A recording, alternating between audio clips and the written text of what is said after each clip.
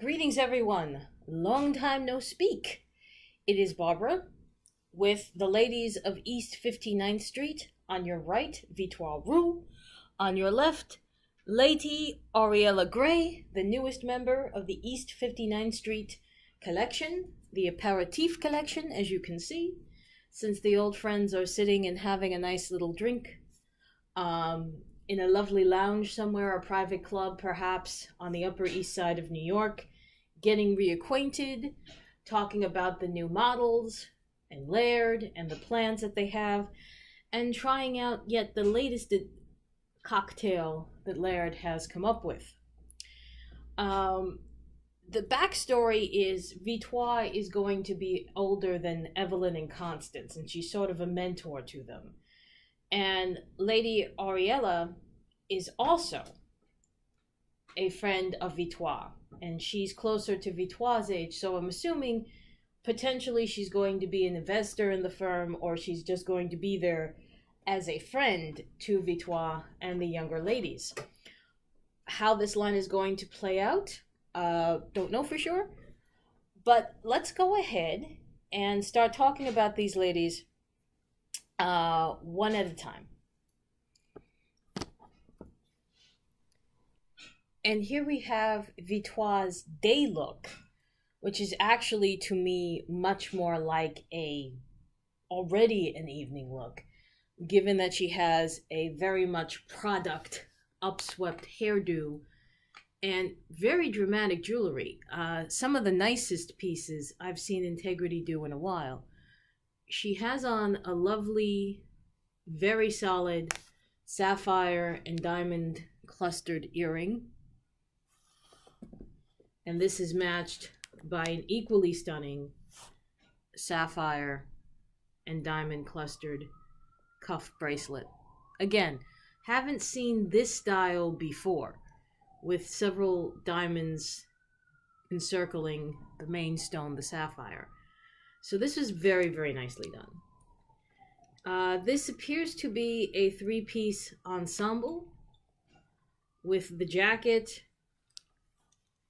the off-the-shoulder bustier, and the skirt. I'm going to say, and of course this jacket is lined, and I'm not entirely sure if the jacket goes back on with the evening look or not. I am kind of surprised, and I only say kind of, that there isn't a necklace, but then again, it's very hard to get a necklace to work when you have an off-the-shoulder piece like this.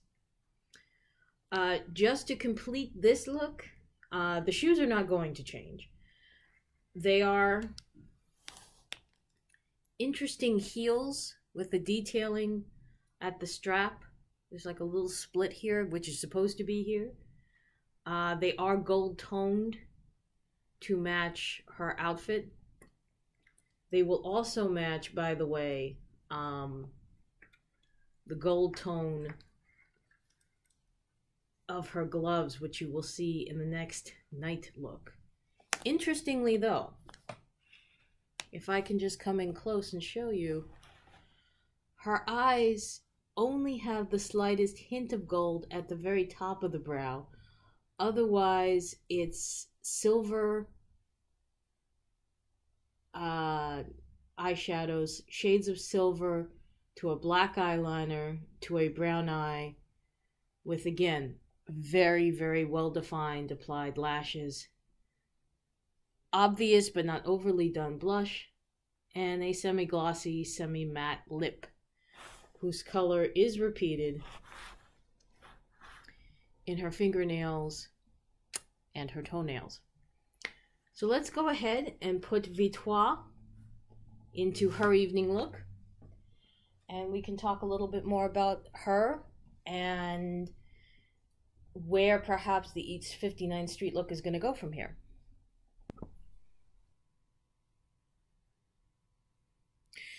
So here is Victoire's evening look, and there really isn't too much to change to it, except for the fact that she's wearing, if I may be so bold as to show you by a long reveal, a much longer skirt with a shoe that comes off. But actually, I don't. Actually, I'm going to leave the shoe off for a reason. I'll tell you why in a second. It is a bias cut skirt, very full length, very dramatic. Definitely a statement piece. And if you notice, the shoe material is pretty much going to match the gauntlet glove.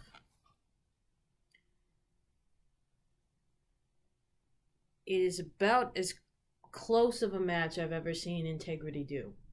So that's kind of interesting.